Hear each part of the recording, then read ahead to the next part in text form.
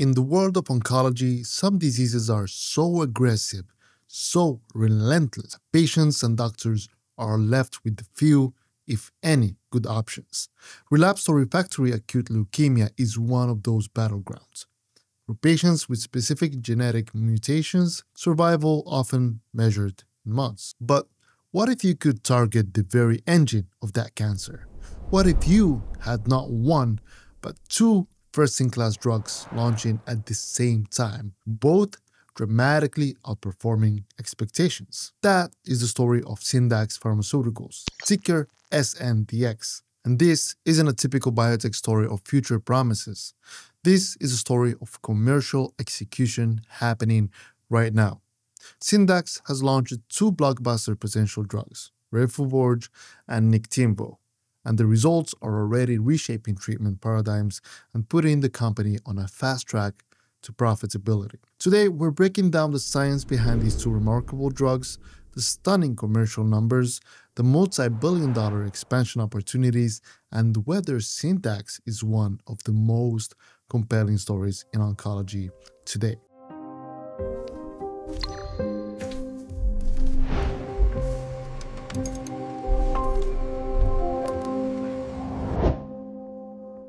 Biotech breakthrough stuns medical world. This is the pill that could change everything.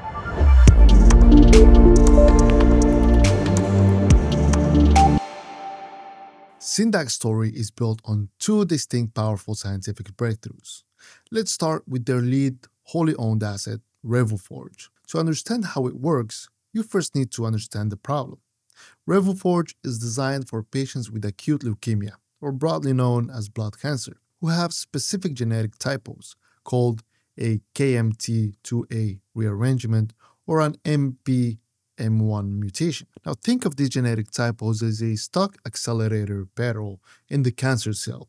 It forces the cell to divide and multiply completely out of control. For this to happen, another protein in the body called Menin has to act as the key in the ignition. So as long as the Menin key is in the ignition and the accelerator pedal is stuck down, the cancer engine runs wild. So what does Revuforj do? It's a key blocker. Sounds funny, but it's a simple oral pill designed to get into that ignition switch before the Menin key can get in. But it's important to note that Revuforj carries the FDA's most serious safety alert, which is a box warning for a condition called differentiation syndrome, which can be life-threatening if not treated. It also carries a risk of a dangerous heart rhythm problem called QTc prolongation. So these side effects require careful monitoring. So Revuforj doesn't destroy the engine or eliminates cancer, it just prevents it from starting by blocking Menin. Revuforj shuts down the growth signal and these specific leukemia cells stop multiplying. This is the definition of precision medicine. This is a highly targeted therapy that only works for patients whose cancer is driven by this exact mechanism. Being first-in-class provides a significant competitive advantage, allowing Syndax to define the market and establish treatment guidelines. However, it also carries the burden of educating the entire medical community on a new pathway and managing the specific safety profile, including its box warning, which requires a more intensive educational and sales effort. And for those patients, while it's not a cure, it represents a monumental step forward. But Syndax didn't stop here. Their second drug, Niktimvo, which they developed with their partner Incyte, tackles a completely different but equally devastating problem. Many blood cancer patients receive a life-saving stem cell transplant, which gives them a brand new immune system from a donor. But sometimes this new immune system is too aggressive. Imagine hiring a new security team for your house, but instead of just protecting you from intruders, they start attacking you and your family as well. That's called chronic graft-versus-host disease, or cGVHD. The donor's immune cells meant to protect the patient start attacking the patient's own body, causing severe inflammation and scarring in organs like the skin, lungs, and liver. A key part of this rogue security team are immune cells called macrophages. Macrophages are the ones causing a lot of the damage. So Niktimvo is like a direct command that specifically tells these overreactive macrophages to stand down. It's an antibody administered as an intravenous or IV infusion that blocks a critical survival signal they need, called CSF1R. While effective, it's not without risks. The drug carries warnings for potential infusion-related reactions and can pose risks to a developing fetus. By taking out these key aggressors, Niktimvo calms the immune system's attack, reduces the inflammation, and gives the patient's body a chance to heal. It is a first-in-class approach that targets the root cause of the damage. So Syndax has two novel mechanisms targeting two areas of huge unmet need. But being first doesn't mean you're alone. So what does the competitive landscape look like for these two drugs? Let's start with Revuforj. As a first-in-class Menin inhibitor, its competition isn't from old drugs, but from other companies racing to develop drugs with the exact same mechanism. The primary rival is Cura Oncology's drug, ziftomenib. Now, both drugs have shown similar overall efficacy in pivotal trials, with a complete response rate around 23% in NPM1 mutated leukemia. The real difference comes down to their safety profiles. Revuforj carries a risk of an irregular heart rhythm called QTc prolongation, which requires monitoring. Ziftomenib, on the other hand, has shown higher rates of side effects called differentiation syndrome in some studies, though it does not appear to have the same heart rhythm risks. Syndax's key advantage here is being first. They secured the first ever approval for a Menin inhibitor, giving them a critical head start. Perhaps more importantly, Revuforj has received a major vote of confidence from the medical community. The National Comprehensive Cancer Network, or NCCN, has already included Revuforj in its official treatment guidelines for both KMT2A and NPM1 mutated leukemia, a powerful endorsement that guides treatment decisions across the country. Now, for Niktimvo, the story is different. It faces established competitors in chronic graft-versus-host disease, like Jakafi and Rezurock. But Niktimvo isn't just another drug. It's the only drug that targets the CSF1R pathway. Its competitive advantage is its unique mechanism. It's approved for patients who have already failed at least 2 other therapies, a very difficult to treat population. And in those patients, it delivered an impressive 74% overall response rate in its pivotal trial. This shows it's addressing a critical unmet need that other drugs can't. Like Revuforj, Niktimvo has also received academic validation with its pivotal data published in the prestigious New England Journal of Medicine and inclusion in NCCN Guidelines. So while competition exists, Syndax has carved out a strong position for both drugs, backed by a first-mover advantage, a unique mechanism, and key endorsements. Pulling off 2 complex launches while advancing a deep pipeline requires flawless execution, and the Syndax leadership team is delivering. CEO Michael Metzger has clearly articulated a vision to build a profitable company with 2 blockbuster products. He's supported by a deep bench, including the recent addition of Dr. Nick Botwood as a chief medical officer, a veteran oncologist who previously led development of blockbuster drugs like Opdivo and Yervoy at Bristol Myers Squibb. The company's strategic focus and discipline are evident. They are managing expenses while aggressively pursuing the most valuable indications for their drugs, a strategy that is resonating with both doctors and investors. And now, let's dive into the financials. First, the balance sheet. As of June 30, 2025, Syndax had a very strong cash position of $517 million. Their net loss for the quarter was $71 million. But the key message from management is that they expect operating expenses to remain stable around these levels for the next few years. This is a huge statement, with revenues from 2 drugs ramping up significantly and the flat expense base.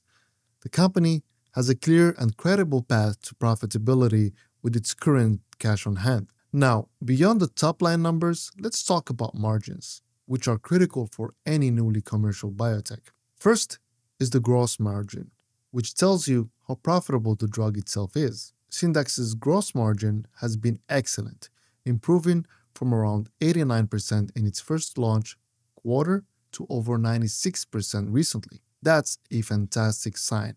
But the more important metric is the operating margin, which includes all the heavy costs of research, development, and marketing. For a new biotech, this number starts deeply negative, and the key is to see rapid improvement. And that's exactly what's happening here. Syndax's operating margin has improved dramatically each quarter as revenues grow, showing that they are quickly closing the gap on their expenses. This rapidly improving operating margin is one of the clearest indicators of a successful launch and validates the path to becoming a profitable company. And now let's move beyond the consensus Wall Street view. While analyst targets provide a snapshot of sentiment, a true understanding of the potential risk and reward requires building a valuation. To do this, I've developed three distinct scenarios: a base case, a bull case, and a bear case. My analysis is anchored by a foundation of core financial data.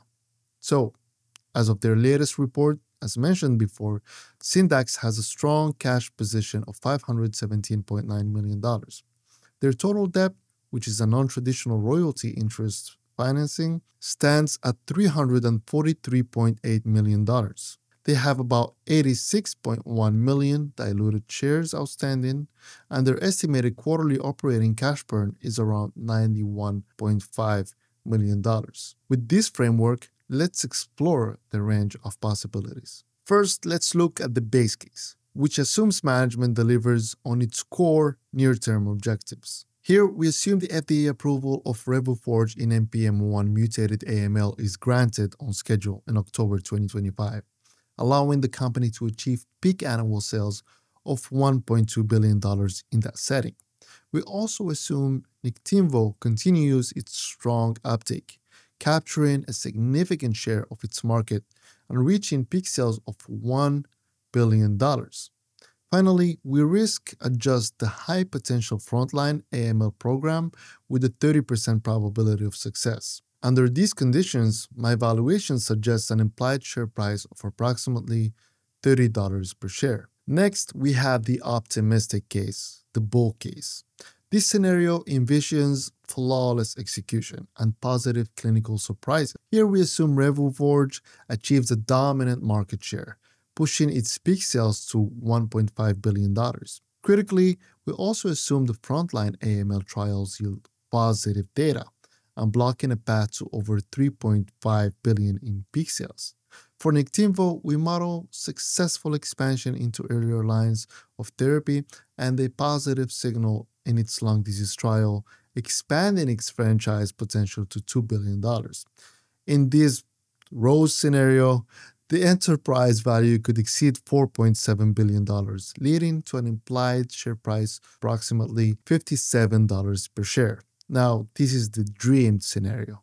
Finally, we must consider the bear case, which acknowledges the inherent risks of biotechnology. In this scenario, we model potential headwinds. We assume the FDA delays NPM1 approval of Revuforj, limiting its peak sales to $600 million.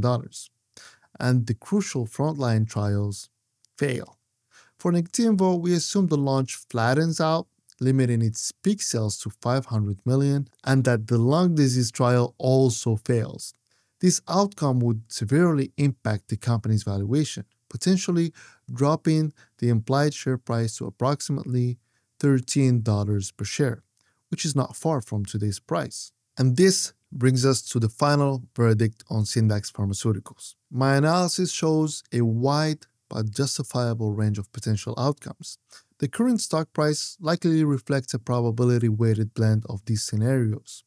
The key takeaway for investors is to identify which set of assumptions they believe is most likely and to monitor the key catalysts, namely the October NPM1 PDUFA date and future frontline trial data. That will cause the market to shift its valuation from one scenario toward another. Now, the bull case is extremely compelling. Syndax is one of the rare biotech companies with two simultaneous outperforming launches in large oncology markets. They have a clear path to profitability, a massive growth runway, and a management team that is executing at the highest level. The bear case revolves around the inherent risk of biotech: clinical trial failures, regulatory delays, and future competition. Can they successfully compete against other menin inhibitors that are a few years behind? Will their frontline AML trials succeed? These are the billion-dollar questions. For investors, Syndax offers a unique combination of commercial stage de-risking and clinical stage upside. The immediate success of Revuforj and Niktimvo provides a strong